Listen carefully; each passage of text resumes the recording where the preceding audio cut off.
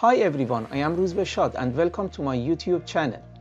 In this video, I am going to show you how to change the data type of a primary key column in a table using T-SQL. But before we get started, make sure you click the subscribe button to get notifications of my upcoming videos. Now let's jump into our tutorial. In this video, I am going to show you how to change the data type of the primary key column of the category table using T-SQL. To this end, I've already created a version of the Northwind database with a slight change to explain the steps of the work using it. So let's open the category table in design mode. You can see that the data type of the category ID field is a small integer. Suppose in a design review or upgrade plan, we've decided to change it to integer data type. And also suppose we want to do this using a SQL script that runs from within an application, for example, as part of a migration process. First of all, note that this data type change is harmless because integer data type covers all small integer values and therefore we won't have data lost. Before we get into that, let's look at how this is done in SSMS and using Table Designer. It's as easy as clicking on a couple of buttons.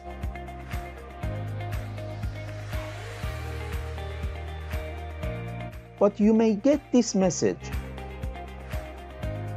What happens behind the scene is simply that SSMS creates an intermediate table with the structure of original table and the applied changes. Then it copies the contents of the original table into it. Finally, it drops the original table and renames the intermediate table to the name of original one. By default, this drop and recreate process is off in the settings. That's why you get such a message when changing the structure of a table using Table Designer. To work around this, you need to open the Tools menu and click on Options. In the list on the left side, scroll down until you get Designers. Expand it and select Table and Database Designers. Uncheck Prevent saving changes that require table recreation checkbox and click on OK button to close the dialog box. Now you can make any changes to the table design.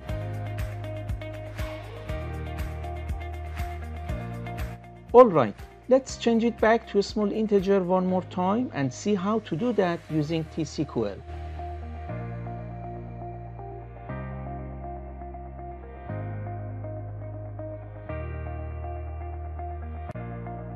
The approach we'll use will be different from the one SSMS uses.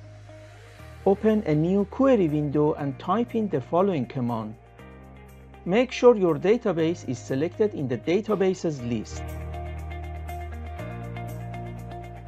It's a good idea to always put this statement before the other commands. It makes sure that all operations will be done in the right database.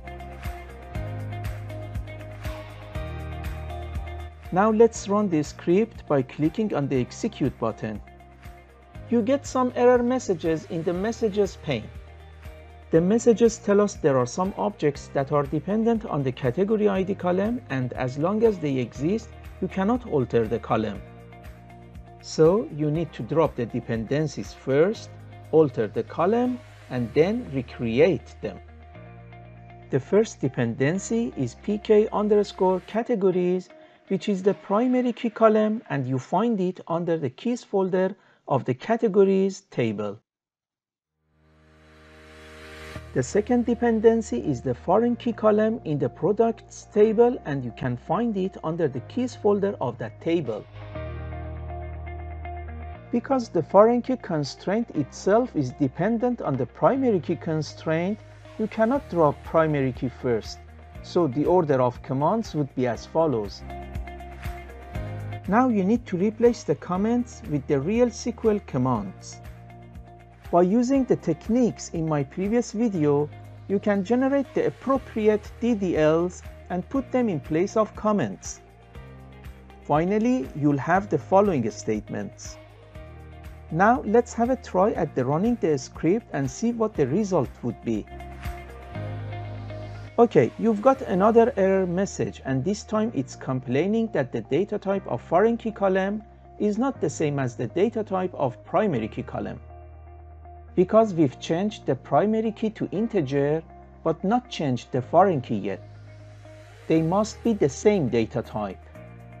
To fix this, we need to change the data type of the foreign key column, that is category ID of the products table, before recreating the foreign key constraint. The command for this change is very similar to the one that we used for categories table. So let's copy and paste it and then modify it to fit the new change.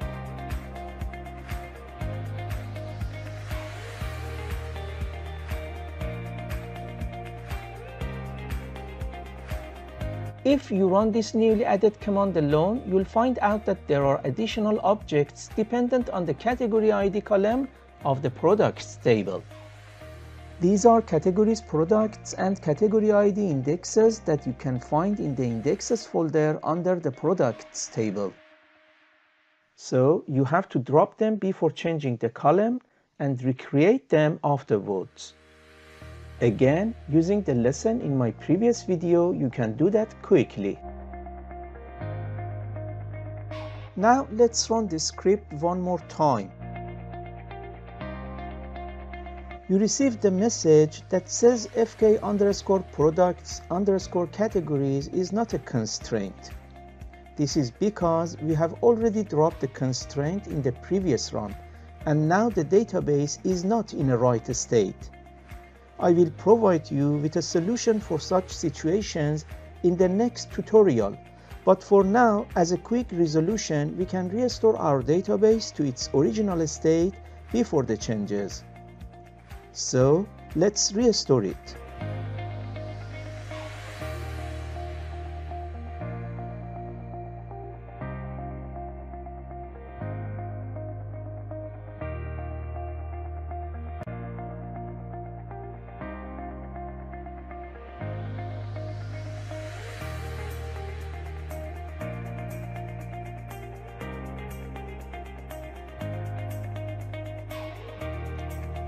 Now try to execute the commands once again. No error messages. Also, let's check the data type of the primary key column to make sure it's changed correctly. You can do some more checks on your own, like checking the data type of the foreign key column and the relationship between the two tables. As the last point, I would like to organize the commands a little bit differently.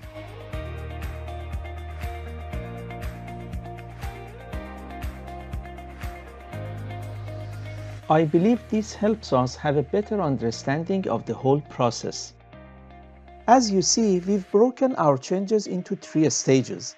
At stage 1, we dropped dependent objects in the foreign key table temporarily. At stage 2, first we drop the primary key constraint in order to be able to change the data type of the primary key column. After changing the data type, we recreate the primary key constraint.